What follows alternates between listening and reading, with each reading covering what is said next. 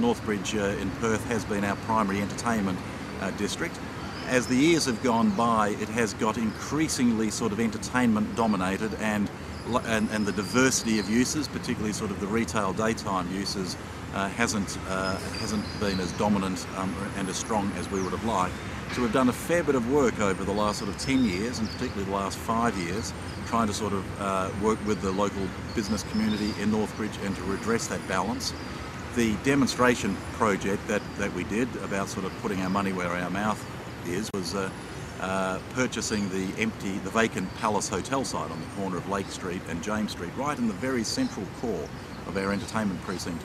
There was a building on the site, but it had been empty for many years, and the city purchased that site for about $5.5 million. That was a particular recommendation and initiative put forward initially by Councillor Judy McAvoy and endorsed by the council very strongly.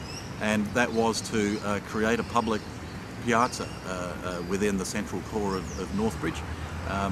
And it was meant to be a sort of breathing zone for people to sort of be able to relax and enjoy a good quality space, a meeting space, just provide a bit of mix to the sort of things that we had in Northbridge.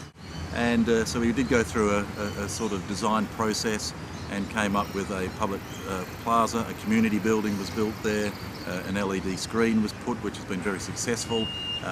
We show movies there during the summer periods.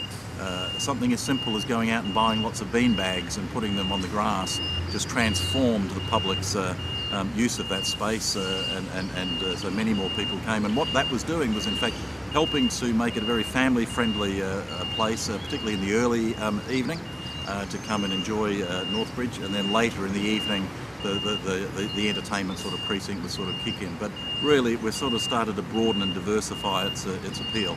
There's still one project that's unfinished, which is we sold off a portion, or in the process of selling off a portion of the northern portion of the site for a private development, and that'll have al fresco. There'll be a micro brewery there, and an al fresco area providing a sort of another edge to the piazza. But it's been a very successful project.